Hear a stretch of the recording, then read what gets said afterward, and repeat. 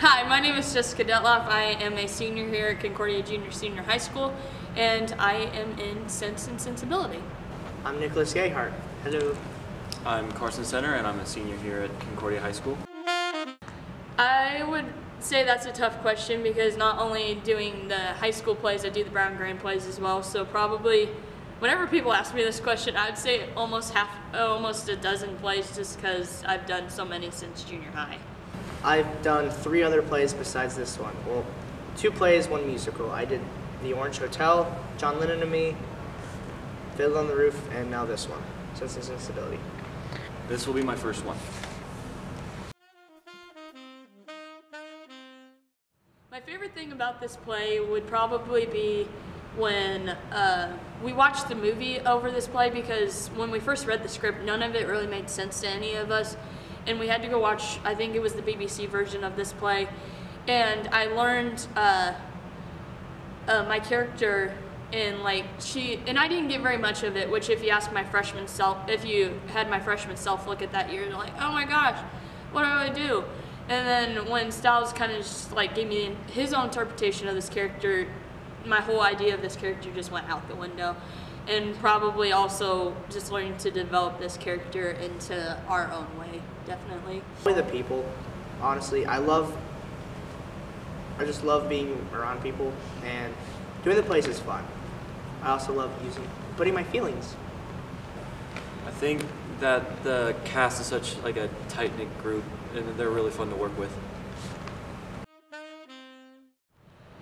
Oh gosh, I would probably say we are literally an immediate family. I'm probably what you would maybe consider the child, not the more adult, mature person that makes sure everybody stays in line. I'm kind of like the kid that everybody else watches after. But I would say, especially with production week coming up, we become like 2 peas in a pod pretty much, and especially if you got to know some of the past seniors through these plays, they would agree with me as well that we are just one big happy family, and we all treat each other like siblings sometimes. So we kind of tend to butt heads sometimes, but yeah. More close now than I have ever been, because now that I've done about 3 other plays with them, we've grown really close, and I'm happy. I'm close to a couple of them, but most I'm just meeting for the first time.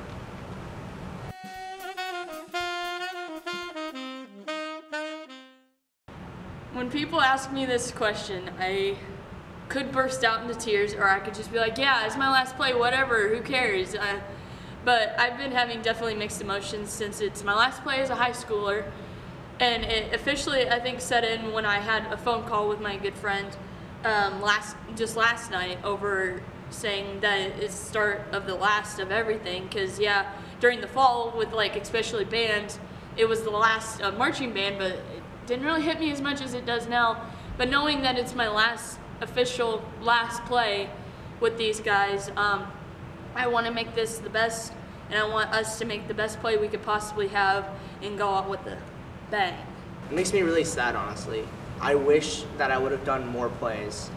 I wish I didn't start junior. I wish I started freshman year, even though I probably would have been a mess because I was not mature at all. I'm barely mature now, but I was even less than back then.